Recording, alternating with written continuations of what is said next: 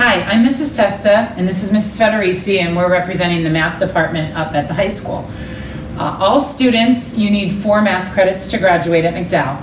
So everybody will take Algebra 1, Geometry, and Algebra 2 at some level. Might be academic, might be honors, depending on where you fall.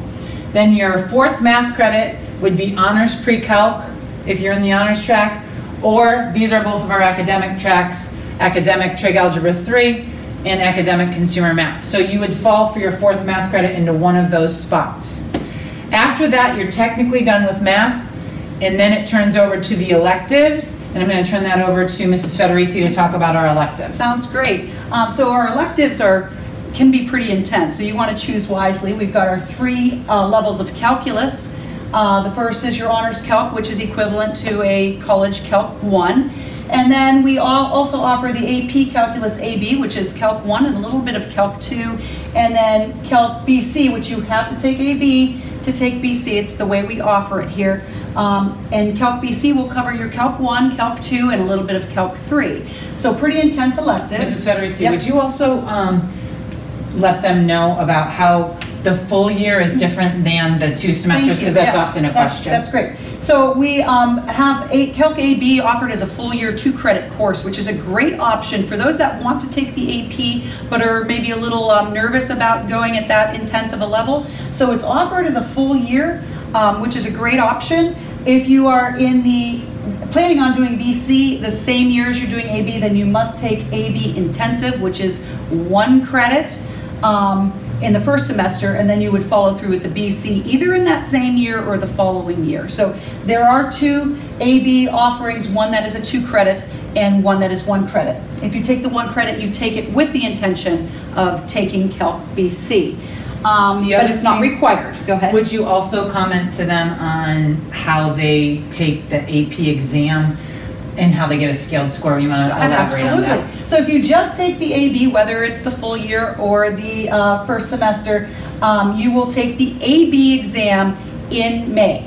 If you take the BC class, you'll take the BC exam, which offers an AB subscore. So you will get a BC score and a score for your AB level content. So that's also a great option to have, especially if you took the AB in the full year and you're an underclassman and want to take BC, you get another shot at your AB score. So that's a great option there.